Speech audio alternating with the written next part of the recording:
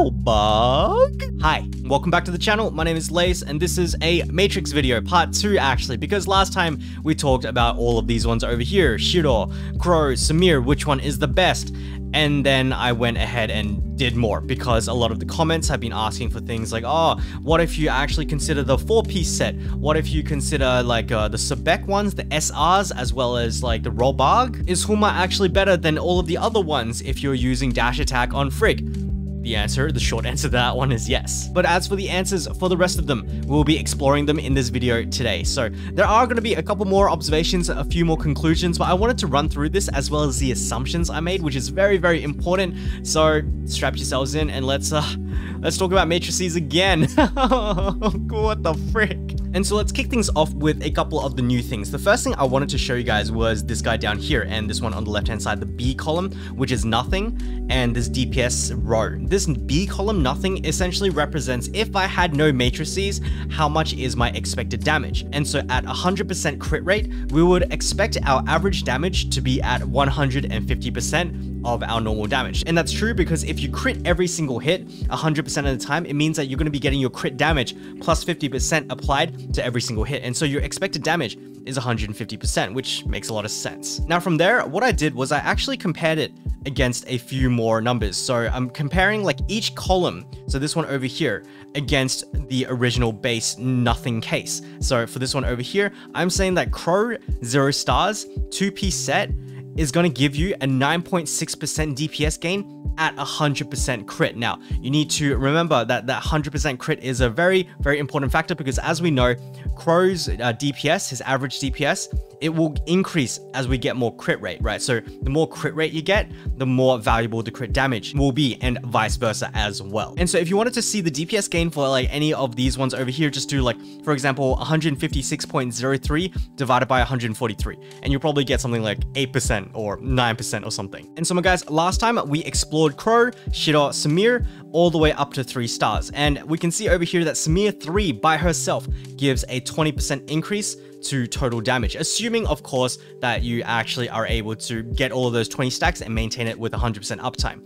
It's actually not that bad. I recently got Samir like yesterday or 2 days ago, and with like Frigg, with some of the other builds, like the fast hitting builds, as well as the AoE ones, because every single attack, so if you hit 6 mobs, you get 6 stacks, it's actually pretty reasonable. However, what I really wanted to talk about today were the new ones, in which I started compounding some of the ones that we did before. So for example, Crow 0 and Samir 0, all the way up to Crow 3 and Shiro 3. And so as you can see, I didn't combine like the Crow 1 with the Samir 1 or the Crow 1 with the Samir 3. There would just be way too many combinations. If you just had a quick look at the formula, okay, maybe, you know what, that might be a little bit too complex, but you can certainly work it out if you take a little bit of time to learn this one over here, or you can just pretend that, you know, for this one over here, Crow 1 with Samir 1, for example, is going to sit in between these two over here. So it's going to sit in between 20% and 40%, which actually doesn't help much. It's probably like, I don't know, 30%. So yeah, from this, doing these combinations, what I found is that Crow 3 and Samir 3 does indeed give you the best DPS. However, remember, this is 3-star matrices, and they give you a 40% DPS increase on average at 100% crit rate. That's a lot less than I thought it'd be. I thought it would actually like double your damage or something, but alas, it's actually not that good. And by good, I mean it's kind of like the gap between the 0 and the 3 stars is actually not too much. It's 20%, which is quite good, but it's not like, you know, 3 times the damage, which is nice in terms of a balance point of view. And so realistically speaking, we're probably going to be like around here. Crow 0, Samir 0, Shiro 0, and so 20% increase with a 2-2 set, 2 Crow, 2 Samir. It's actually pretty decent. And so with that, I wanted to come over to the next ones, which are the Sobeks. Now, Sobek is actually kind of competitive, and it's almost reasonable to assume that you could actually get up to Sobek 2, maybe have a look at Sobek 1 like over here. And so what I've done with Sobek is I've gone from Sobek 0 to Sobek 1 to Sobek 2 because SR matrices can only go up to 2 stars. And then I've also mapped out how exactly it scales with the number of enemies. So if you guys don't know what Sobek does, it does this one. Increased damage dealt by 6, 7.5, and 9% for each enemy nearby. up to 3 stacks. So what that means is that if there are 3 enemies, hint hint bygone, then you could actually get up to 27% damage, which is honestly freaking insane. And so coming back over to this one over here, you can see this one, Sobek 2 with 3 enemies, actually goes up to 27% increase in damage, which is quite competitive. However, before we go on, I need to mention a couple of things. And so I'm going to scroll over to the discussions one, conclusions and observations. And the first thing I want to mention is that SR matrices have a lower max level cap and base stats and stack growth than an SSR matrix. So SR matrices, the purple ones, the Robarg and the Sobek, these can actually only go up to level 70 if I'm not wrong. That may be because of the level cap. However, even if that was true, the stat growth is also different. So like a Sobek matrix would give maybe like 75 or maybe 70% of the stats, the attack and HP or attack and crit of like a Samir matrix or a Tsubasa matrix, for example. And so unfortunately, whilst the Sobek matrix, the case of Sobek 2 with 3 enemies, this one over here, seems really good at 27%, and that's because it is, it actually unfortunately does not take into account the stat bonuses of the SSR matrices. And so realistically speaking, this number over here, or these numbers over here, and the SR ones, the Sobeks as well as the Robargs, they're actually probably going to be a little bit closer or further, depending on the way that you are looking at them. And so the second thing that I need to mention for Sobek is that you need 3 set piece for Sobek. What that means is that 1, 2, 3, you only have 1 single one, and this means that you have to compare a 3-piece set to a 2-2 set, if that makes sense. Like these ones over here, Samir and Shiro, and Crow and Shiro. So for example, Crow 0, Samir 0, about 20% DPS gain. If I come over to, for example, Sobek 1 with 3 enemies, honestly, that's a pretty reasonable assumption, especially in Bygone. You're going to be doing 22.5% extra damage on top of like your base without any of the matrices. And then that is honestly quite comparable to these ones over here. I think that it is actually really good. Sobek is actually a fantastic stand-in for whilst you're waiting to farm up your Crows and your Shiros and your Simirs or whatever. And so with that, let's start talking about the Huma over here. Huma 0, 1, 2, 3. Now, this case can only be applied to Frigg.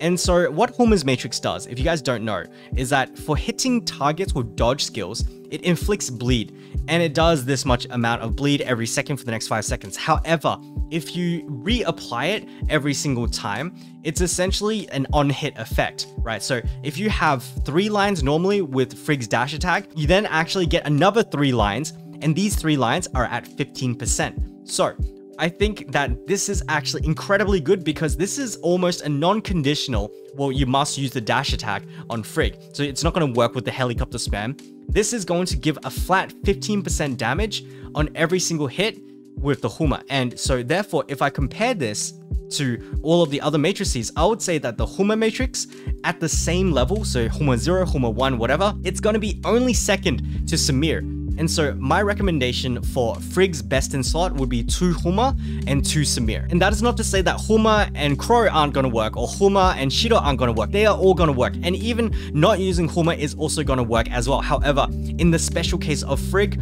Huma works surprisingly well. And so with that, let's start talking about the Robarg matrix. Now, this is a really interesting one because I've modeled it in a way that it's kind of realistic, but it's not really realistic, but let's just talk about it. And so before we get started, Robarg over here, if you guys don't know what Robarg does, she essentially, upon shatter, you'll poison the target and you'll deal damage equal to X amount of damage every second for 10 seconds. Now, what that means is that the total damage every second for 10 seconds, 45% means 450% total damage every time the target gets shattered. This actually applies, I believe, to all targets that get shattered. There is no ICD, no internal cooldown. Now, what exactly does that mean? So the shield, generally speaking, comes up about every 30 seconds or so. If it's every 40 seconds, then obviously your DPS would lower. However, for the sakes of this one over here, I've just modeled it against 30 seconds. So what I've done over here is normal attack, non-crit, plus the crit case.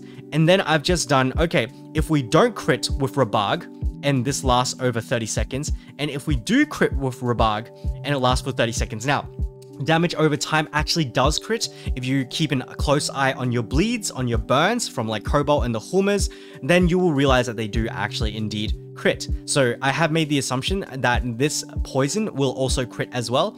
And for this particular column, AH, I have said that it is going to proc every 30 seconds. If you wanted to change that, you could make a copy of the sheet and you just change this 30 over here and this 30 over here to change it to every 40 seconds. Maybe it's a more realistic model. I'm not entirely sure, but I think 30 seconds is kind of okay, especially in the context of Bygone Phantasm. And so obviously, if the shields actually come up more, you'll be able to get more Robargs. However, if the shields are coming up more, it means that you are doing 50% to that mob for a longer time overall, which is honestly a DPS loss. So just because like the shield's coming up more and you can trigger it more often, it doesn't mean you're going to get an overall DPS gain. And that's what I don't really like about Robarg's one over here. Now onto the last one, which is the King 0 at 30 seconds interval. So for those of you who are unfamiliar with King, I'm going to come down.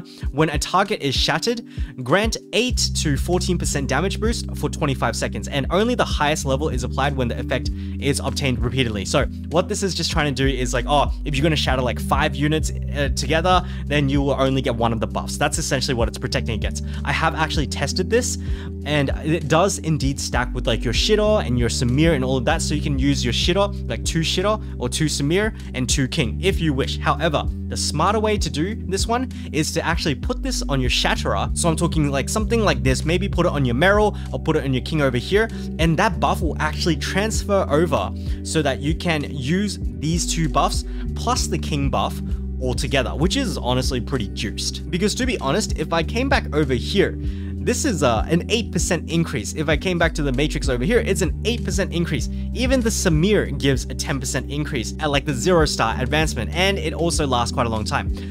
And this one is not lasting forever. So it's only 25 seconds. What I've done is I've actually modeled it against the 30 seconds again. And in total, it actually comes out looking okay. Well, it's an 8% increase in DPS. And obviously, if your shatter cycle is even lower, so for example, this 25 over 30, if you believe that you're going to be actually getting a shatter every 40 seconds, then change this 30 to a 40, change this 30 to a 40, and obviously the numbers will plummet. However, remember, you can actually swap this buff in, which is the strength of the King Matrix. And so yeah, that's the update that I have for you guys. I've considered a bunch of SR matrices. I've considered the compounding of like some of the basic matrices, and I could not consider the Samir matrix because unfortunately, it's a little bit too hard to calculate at this time, but my gut feeling is that it's very good.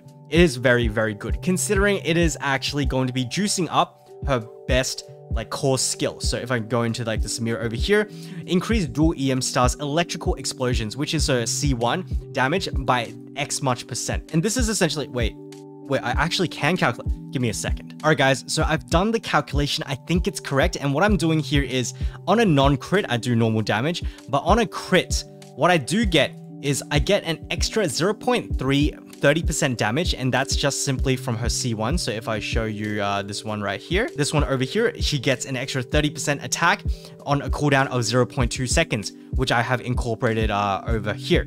However, with the 4-piece matrix set, she actually gets 16% extra damage on that explosion. So this one over here. And so therefore that's going to get added to the 0.3, the 30% before. So in total, it will actually be 46% damage on the explosion every 0.2 seconds. So I've done the modeling there. I think it's actually correct. And so the 4-piece set works out to be about 16.75% damage increase. However, the unfair thing about this one is that it is assuming a C1 Samir, and it is also going to be adding on that extra 0.3% damage, that extra 30% damage that is coming from her C1. The other ones did not have any of that consideration, and so I would say like the true, I guess, gain from this one might be a little bit less. And of course, remember that this is simply just for Samir. This only works on Samir. And so yeah, honestly, like I hope that kind of made sense. I'm probably pretty done with this spreadsheet over here. I want to do a gear calculator next. I think it's almost done. And so let me know how you guys feel about all of these. Are you guys actually using some of the SR ones? For me personally, I was using like the NA, I was using the Echo, and unfortunately, because those ones are more about like the energy recharge, like the weapon charge and stuff, it's a lot harder to quantify, especially like since we don't have like the full weapon charge, what exactly is a full weapon charge and how they translate into discharges. Like honestly, I don't even want to touch discharges. And so guys, let me know if you guys do have any other requests for any matrix calculations down in the comments below, and maybe I'll have a look at them if I have some more free time. But guys, if you did enjoy this video, please consider leaving a like, subscribing to the channel, and turning on that notification bell. However, as your boy King once said, all good things must come to an end. So thank you guys so much for watching. I'll catch you guys in the next video. Bye bye.